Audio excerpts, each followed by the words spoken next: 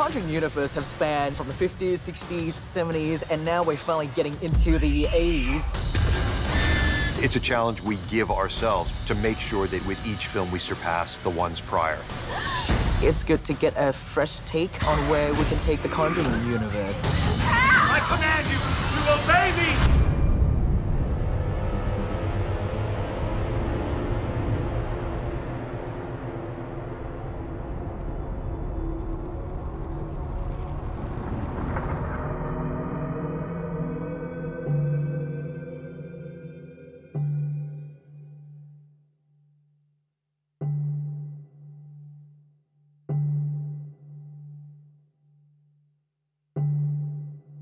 One of the things that I think is important for all of you to really keep in mind through the work that you currently do, the cosmos does not know the difference between fiction and nonfiction.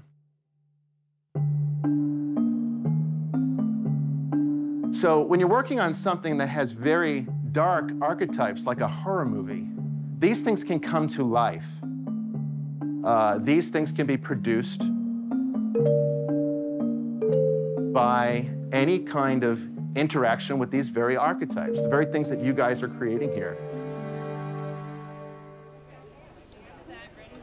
Well, when I made the first Conjuring, I just really wanted that film to stand on its own, to be the best it can be, and really, just wanted to make a film that was very much a throwback to the kind of horror films that I loved growing up. The sort of more classic sort of haunted house stories from the 70s and 80s. And so when we were making the movie at the time, it became very apparent that the story about the Warrens had many sort of factions to them. The fact that they have investigated so many different cases meant that naturally it would allow us to sort of look into other avenues of storytelling. We really enjoyed the work we were doing, and we really never wanted to stop. Tell me about the beginning, the first night that Vera happened. What was your brother's playing doing? pulling about. I wasn't quite sure now. It was scary. Yeah. When I think back, I think we helped a lot of people. What was fascinating about this from the beginning, and I remember James selling it to us, was as dark as you get with these stories, there was going to be a real freedom in wanting to show the light and the love. And that purity is just a stark contrast to that negativity and the darkness that we portray. And that's what's so appealing. We were just sort of playing amongst ourselves in our heads and just sort of joking that wouldn't it be great to, if we get the chance to explore other stories as well within the sort of the world of the Warrens. And then from that, with the success of the first movie, we were allowed to do so. But no, I never expected that the Conjuring sort of universe would go on to be as big as it has become. In the name of the Father, and of the Son, and of the Holy Spirit, we stand before you, Holy Spirit, conscious of our sinfulness, but aware that we gather in your name. Come to us, remain with us, and enlighten our hearts. Do not allow us to be misled by ignorance or corrupted by fear or favor. We ask this through Christ our Lord. Amen. The Lord be with you. And with your spirit. And may Almighty God bless you, the Father, and the Son, and the Holy Spirit.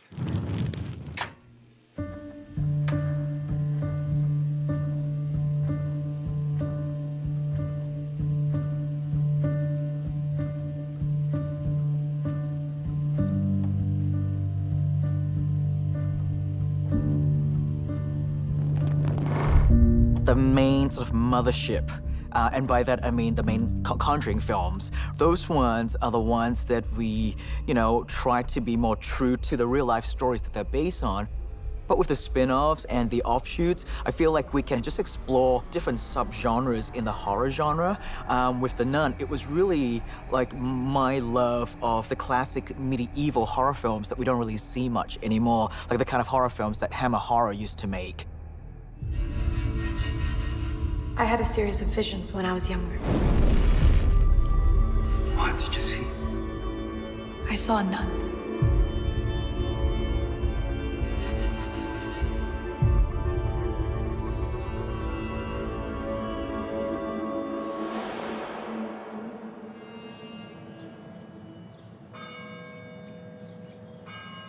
As a die-hard horror fan, since I was a kid, I'm always on the lookout for great horror movies and classic horror movies. And so I was really excited when I read The Nun. It's set in Romania in an abbey. It's almost a world of its own.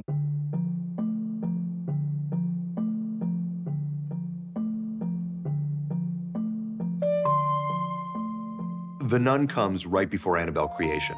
In fact, Sister Charlotte in Annabelle Creation references time she spent at an abbey in Romania, and she has a photograph, and that photograph is from the Abbey of St. Carta. That's Sister Maria, that's Sister Anna, and that's Sister Lucia. Who's this?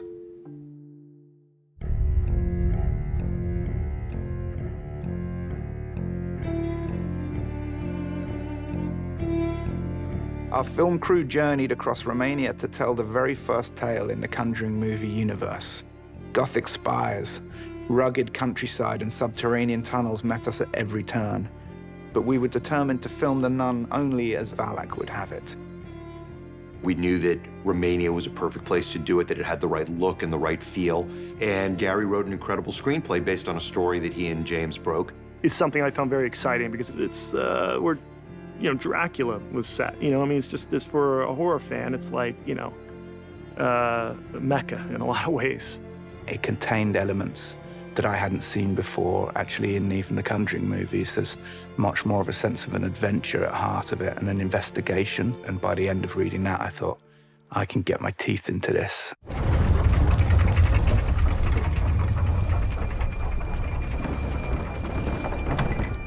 The Abbey has a long history. Valak.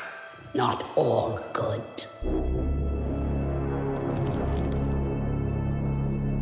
The Demon Nun. She has a relatively small but pivotal role in Conjuring 2, but she was a character that just resonated with people. They loved Valak, they loved who she was, they loved her unique look. You know, I think we always knew from the very first screening that that was a character that deserved to be spun off and her origin stories told. You know, when I saw her in The Conjuring 2, it was another classic one horror icon. And then when he put her in a castle in Romania, it was, you know, what's not to love? The Defiler. The Profane. The Marquis of Snakes. You know, from a Catholic standpoint, the idea of something that you hold really sacred could be perverted like that is what gives it the strength that it has. You know, in a lot of ways, I think that was what worked for movies like The Exorcist as well. I think people are so afraid of religious figures because they install fear in people. Our Father, who art in heaven, hallowed be thy name. Thy kingdom come. You better be good. You better do this, because I'm closer to the Holy One than you are, and I'm going to deem you down into hell. It's a contradiction to think that someone so devout could be overcome and overrun with this evil. It means anybody can. Religion is scary because it's real, but abstract at the same time. I believe in this duality that we all, you know, great and terrifying. We can be fantastic people or we can be horrible people on the same day. We have that. We snap at really easily. But some people can't control their own demons, and that's when tragedies happen. What? Finnegan Dale. Callahan's here.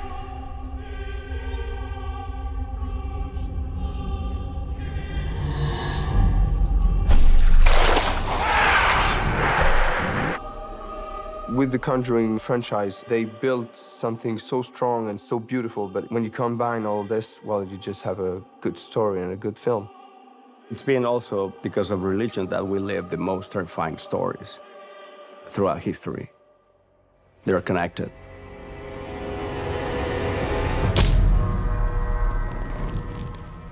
An exorcism can be very dangerous.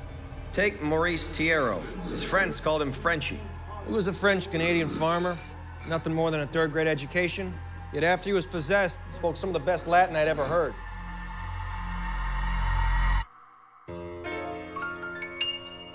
Dear heart,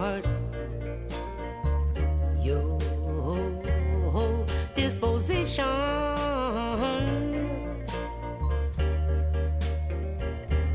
Turns cold.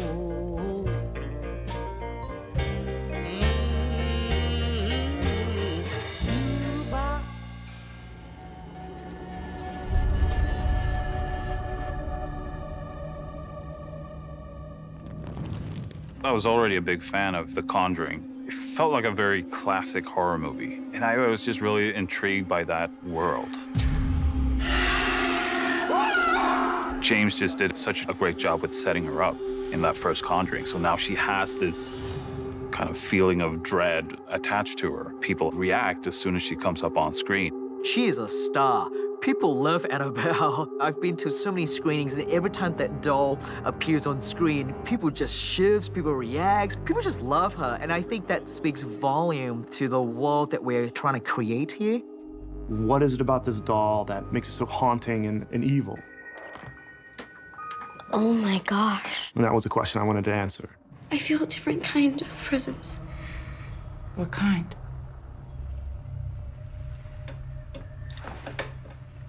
An evil one.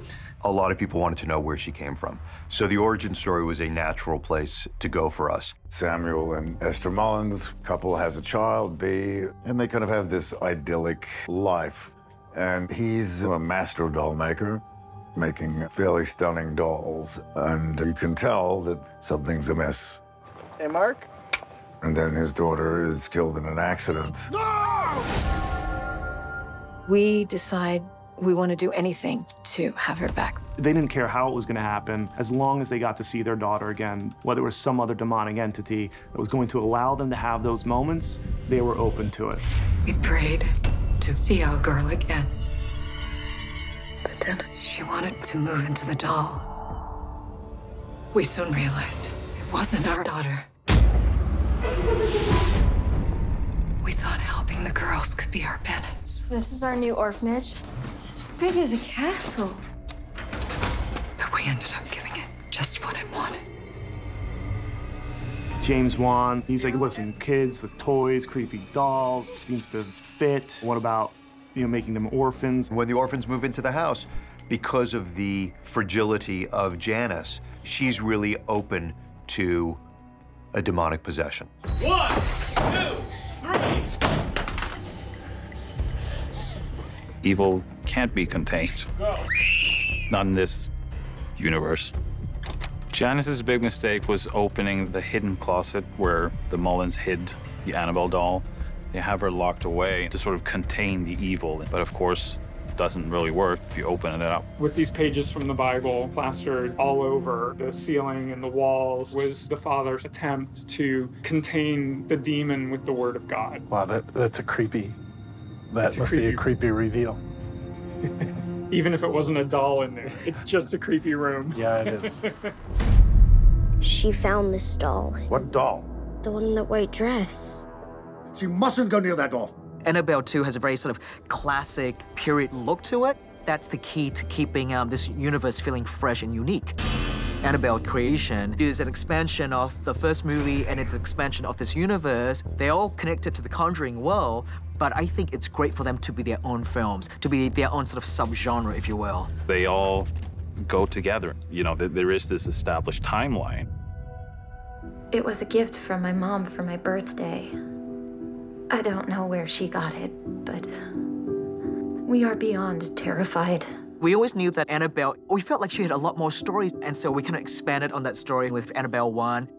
And I think my love and obsession for creepy dolls, it led me to the Warrens. Me stumbling across the story of Annabelle led me to dig deeper into who the Warrens were. So all these are taken from cases you've investigated? That's right. The Conjuring films are based on case files that Ed and Lorraine Warren investigated. Really kind of grounds these films. It really gives them a sense of realism. It gave us a foundation that was real to begin with.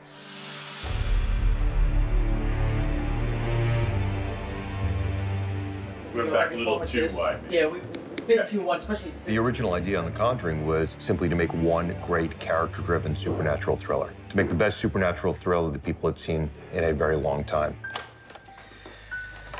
My name is Ed Warren. It's November 1st, 1971. I'm sitting here with Carolyn Perrin, who, with her family, has been experiencing supernatural occurrences. Basically, the story is about this young family, the parents, a mum and dad with 5 daughters. They move into this farmhouse in Rhode Island. And when they first move in, everything's kind of fine and cool. And then they slowly start to realize that they've been haunted by different entities living on this property. There's one particular one that was really malevolent. That's why they ended up calling in the Warrens to help them. Mom and Dad tell me that you have a friend. His name's Rory. He lives here too. Do you mind if I try to see Rory? When the music stops, you see him in the mirror standing behind you. Look what she made me do. The crucial aspect for me was the real-life inspiration of Ed and Lorraine Warren. The Conjuring is very, very accurate. When you give recognition, when you go into a place where haunting phenomena is going on, and you give it recognition, you give it energy, and then you can do whatever it wants. What is it?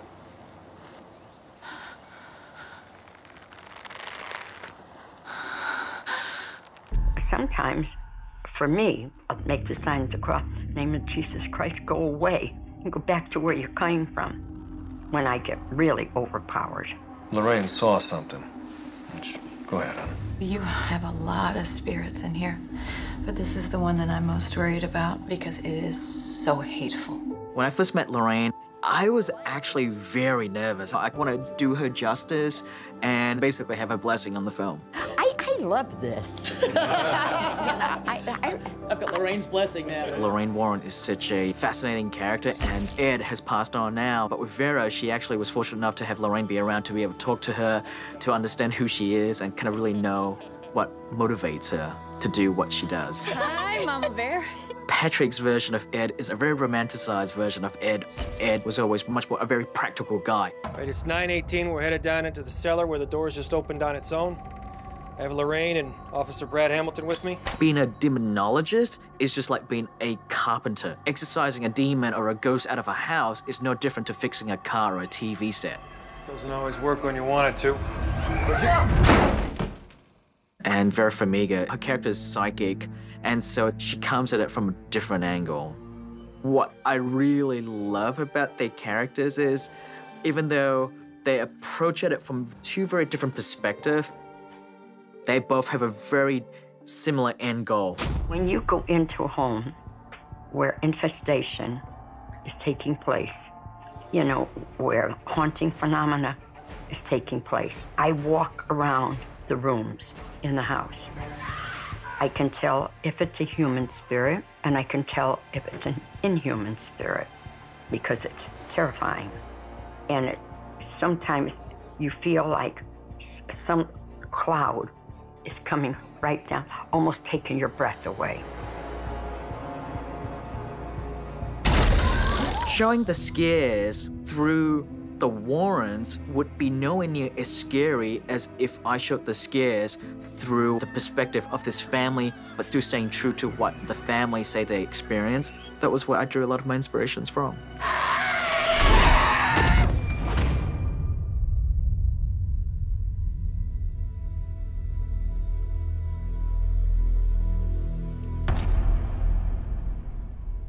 Nice doll. That's what you think. Our film starts very much the same way that the first Conjuring started, with Ed and Lorraine taking possession of the Annabelle doll, feeling that the evil that is within her can be contained within the artifact room. We think it best the doll come with us. We'll keep it somewhere safe. Annabelle Comes Home is literally what the title suggests. We had to bring her to the Warrens' house at some point, and it became very apparent that Annabelle 3 was gonna be about that story. Take your time, we'll be fine. Right, Judy? We cut to a year later. The Warrens are heading out of town, as they do to lecture, to investigate other cases, and they leave Judy, their daughter, at home with a babysitter. The events of our movie take place over the course of that one night when they leave. Don't your parents, like, keep any creepy stuff around? They keep it all locked away in a room. It's not good for anyone to go in there. So that's what we pick up, early 1970s. It's a year after the first Conjuring. The thing with Ed and Lorraine, I wanted to think about them not just in terms of paranormal investigators, which they do so well in the Conjuring movies. I wanted to really sort of dig into, just to think about them as parents. What's that? The opportunity to have Patrick and Vera back to play Ed and Lorraine was something that we leapt at, and they embraced it entirely. Having the Conjuring movies and the Annabelle movies sort of intersect and sort of cross over, it really helps kick off this movie in a great way. It's really more a story about their daughter, Judy, and what she goes through. The parents are away, and now this doll is gonna get up to all kinds of mischief and unlock all the spirits that are inside that haunted museum. What about the doll that's in there? Annabelle? Don't talk about her. She's in a case for a reason. We always love the idea of using the artifact room as the home base for a movie. We've shown the artifact room in all the other films, and we've hinted at the opportunity that lies there. My dad says that everything in there is either haunted, cursed, or used in some ritualistic practice. This movie really allowed us the opportunity to introduce other new artifacts too that we didn't initially come across in the earlier films. Here's the rest of the file if you want to take a look. Ed and Lorraine, they have dozens of books. They have a ton of cases to explore, and this gives us an opportunity to get a glimpse into a couple of them. What's with the coins over their eyes? They used to put them over the eyes of the dead to pay the ferryman so he could take their souls to the underworld. We started with really hundreds of options, and then it's just a process of elimination. What are the things that excite us the most? The most fun that I have on working on this film is just sort of spitballing ideas with Gary. You know, it's the third one in a series. We gotta have fun. We try to think, what are the characters going to be scared of, not necessarily what James and I are going to be scared of. Although James and I do scare easily, it turns out. Mom? Mary Ellen? Judy, is everything okay? What's going on? Something is happening inside your house, and I don't think it's safe to go outside. We're not really sure what to do. Can I speak to Annabelle? I'm sorry? You need to give her a soul. Judy Warren is Ed and Lorraine Warren's daughter. But, you know, at the end of the day, she's still just a kid. She's still gonna be scared. She's still gonna have her own fears and anxieties, and that's universal. Action. We've always loved the idea of young protagonists, and we've had it in all the other films. Conjuring 1 had the Perrin kids. Conjuring 2 had the Hodgsons. Obviously, we had the orphans in Annabelle Creation. We had a baby in the first Annabelle. The idea of having a young protagonist has the audience leaning in from the get-go, worried about what's gonna happen to that person. I think that the intensity of it is only heightened because of their ages.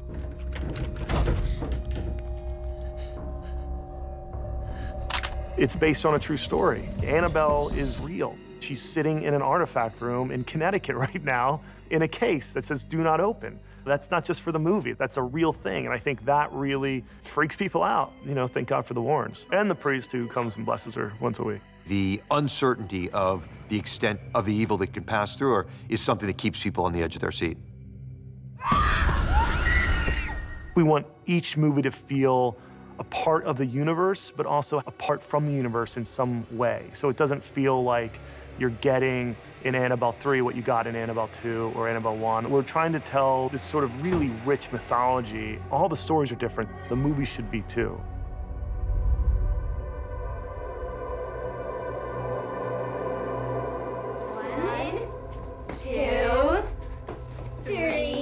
The first movie was a lot more intimate. It takes place in a little farmhouse in the middle of nowhere, whereas the second one, it takes place in a council housing in London. And I really do think the London setting just gives it a slightly different flavor. The people just have a different look to it, have a different smell to it. My name is Bill Wilkins, and I'm 72 years old. What do you make of that voice? He sounds confused. Is he senile? The voice on this tape is coming from an 11-year-old girl. This is one of the first cases for them. They have worked across faiths, across denominations, but I think this is one of the very first times that this wasn't a local case for them. We're staying at the Hodgson's house, is that right? Always better to be in the mix.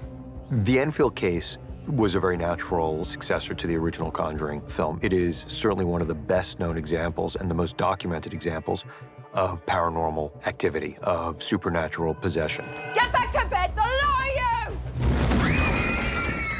you! The reason we picked this particular case is because this is one of the most interesting ones. The haunting of the Hodgson family is a mirror reflection of the Amityville story in that both cases are very well documented, and out of their repertoire of cases that they've investigated of their lifetime, this is one of their most interesting ones. Stay away from Billy! Leave us alone, you hear? Shut up, what you doing? There's no one here! This is my house. For the family, when weird things started to happen, they actually did the right thing and they called the cops. And that's how the police were involved. They came to the house, they investigated, they checked around, and sure enough, all the weird stuff that the family was saying were happening in the home actually happened to the police officers. Is it something supernatural? Is it something from within a young 12-year-old girl going into her teenage years? Is it something that she's manifesting herself? And the warrants basically try and determine if this case is real or if it's a hoax. And that's part of the fun with this one. You want to see them pull through it. Does it feel like the voice is coming from inside you? More like it's coming from behind me. Like I'm being used. Janet, are you all right? Janet's asleep. And I'm talking. Does it ever say things just to you that only you can hear? What does it say? It said it wants to hurt you. I've done research all over the world, not just Connecticut, but all over the world. I never charged for anything I did, so we had to make our money with our paintings.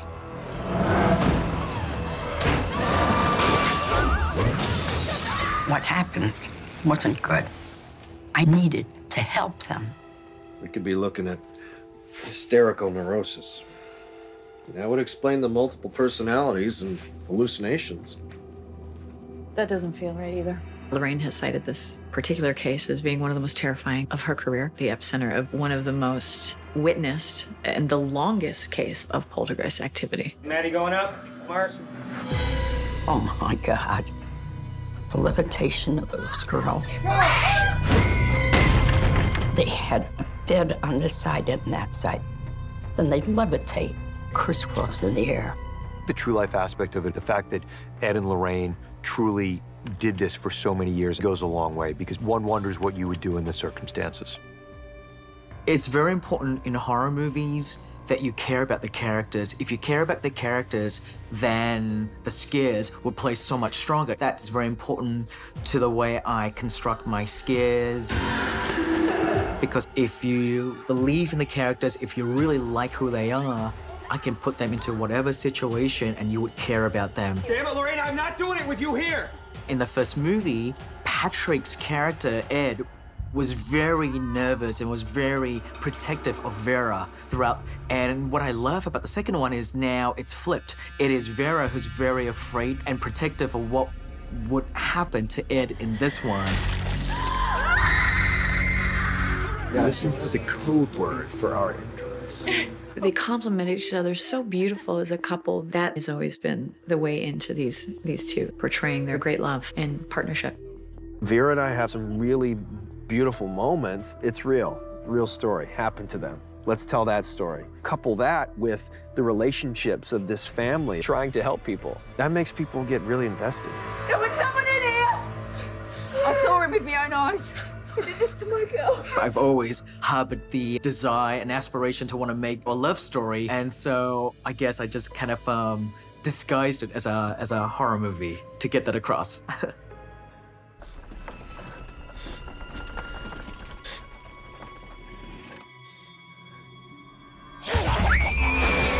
We all had to work very hard to really live up to the bars that were set by the first one. That's kind of the things that you need to do as a filmmaker.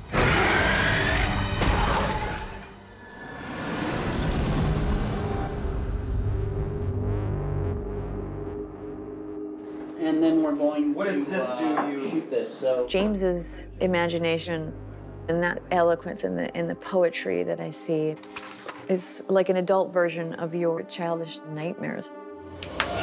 We know there are other stories to tell, but we've never felt the pressure to push them out there until we feel like there is a great story to tell and that we have something that, again, will be a worthy entrance to the Conjuring universe. I'd like you all to sit quietly and close your eyes. Residents of Brookfield were shocked this afternoon by the first murder in the town's 193-year history. I think I heard someone. This is Ed Warren, here with Lorraine. All right, let's get started. I really wanted Conjuring 3 to get away from the haunted house setup of the first two Conjuring films. It should be more on a whole different level, something that we've never explored before in the Conjuring world. We wanted to keep our new story grounded in the feel of Conjuring movies, but we wanted to make sure we were telling a brand new story. And we think the Arnie Johnson story was something that really deserved a much closer look. The trial of Arnie Cheyenne Johnson. This was an internationally renowned case, which was the first time in the history of law in the United States that... That demonic possession was used as a reason for committing manslaughter. I'm here to tell our story. There's not one day in my life that goes by that I never think about it. It's always there, it scars you.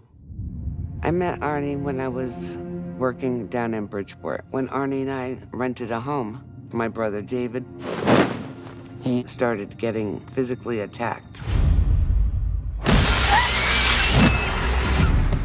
Where Arnie comes into play, Arnie witnessed what they've assumed was a demonic possession with David. David was suffering so bad, and we're all right there with him. Arnie couldn't take it anymore because he was trying to help my brother. Leave him alone! At his wit's end, he called out to Dedina and invited him into his own. And when he had challenged the beast, he was possessed.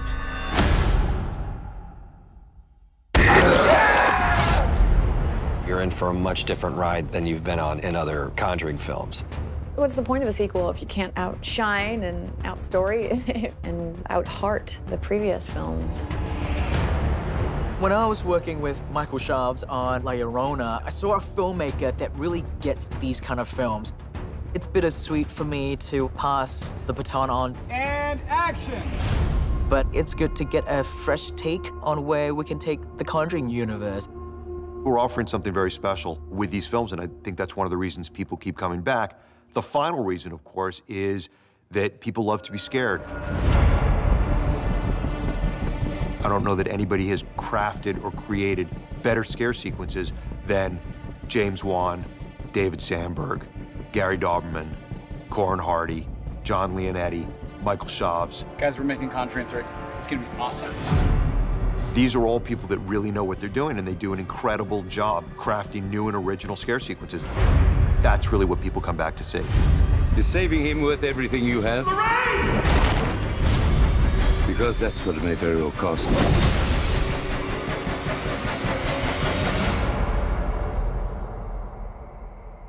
Lorraine,